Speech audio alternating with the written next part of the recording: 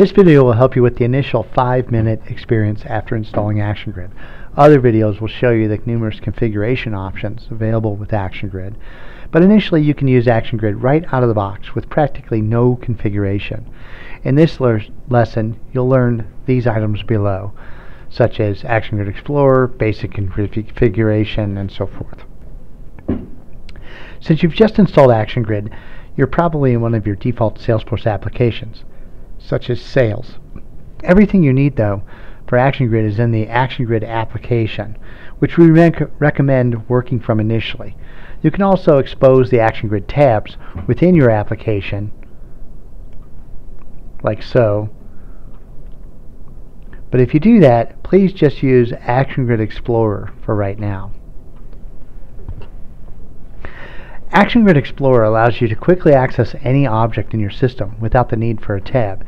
You'll also see initially that some of the documentation, and in fact this video, is displayed there as well. So as you choose an object, you'll see some default values for that object. If we look at opportunities, for instance, you'll see the reading pane is toggled on in this case. And if we go to contacts, then we'll see that as you spin through most of the standard objects, there are predefined columns that we've just guessed. If you look at a custom object, you'll see only one column is defined because we can't make a guess on custom objects. But you certainly can just go here to the configure button and use that to add and subtract fields. So you simply add fields onto the grid by checking boxes. You can also search. We'll have a whole video on the usage of the field chooser in a second video. You can actually remove fields by just dragging them off here and so forth.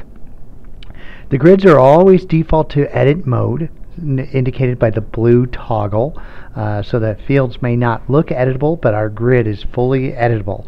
You can turn certain fields off if you like. So if I wanted to change that to Arizona, for instance, I could, and then I save with the blue toggle button. That saves data, not the view.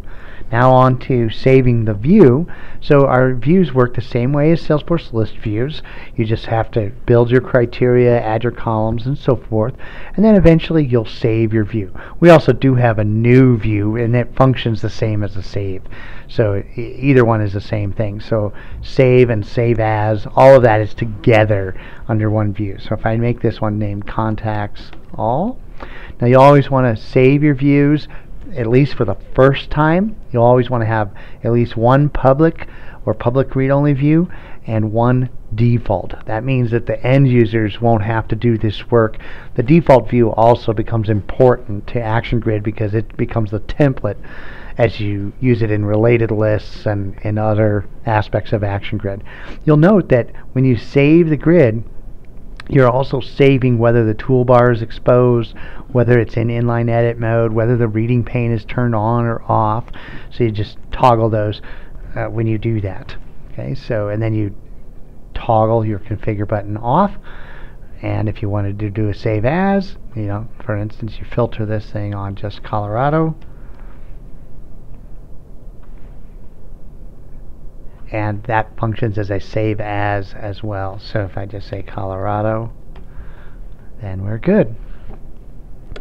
That actually concludes this lesson. Happy action gridding.